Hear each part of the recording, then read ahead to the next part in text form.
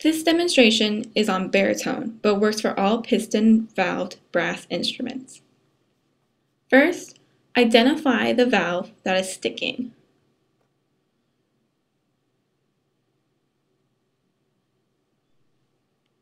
Next, get out your valve oil. Unscrew the valve casing. This does not mean the valve button where you press, but this circular area of the valve that can be twisted off. Gently take out the valve.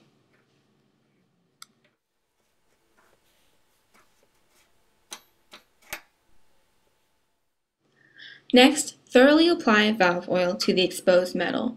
Avoid touching the exposed metal with your fingertips. The oils on your fingers will corrode the metal. Check the alignment of the valve.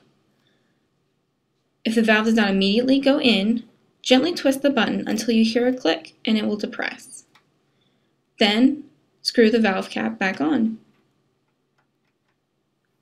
Test the valve to make sure it's working, and then you're ready to play.